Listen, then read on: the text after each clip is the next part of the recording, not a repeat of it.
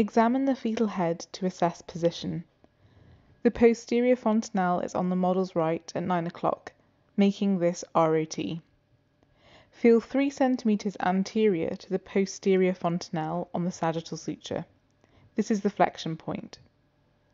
With the knowledge of the length of your middle finger, you can calculate the distance from the flexion point to the perineum by noting where the posterior forchette comes into contact with the examining fingers when the tip of the middle finger is at the flexion point.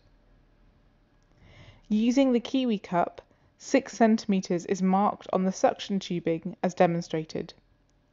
By using this 6 cm point, 4 cm can also be identified on the suction tubing. During a rotational ventouse, use the indentation on the cup as a marker. Place the cup so that the indentation is parallel with the sagittal suture and facing towards the posterior fontanelle. Use your non-dominant hand to part the labia.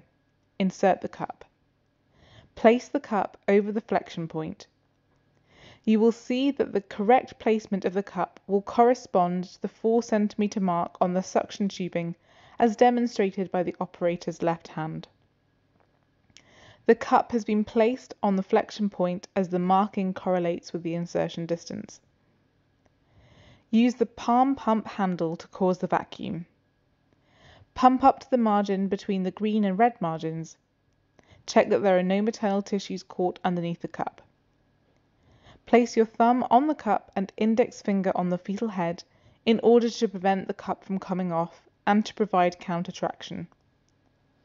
With a contraction, gently pull perpendicular to the cup. As you pull, you will notice that the angle of traction will change as the baby's head rotates. Support the perineum and perform an episiotomy when crowning. Deliver the fetal head, release the vacuum by pressing the vacuum release button on the palm side of the pump, opposite the vacuum gauge. Finish by delivering the baby. The same technique can be applied to a fetus in an OP position.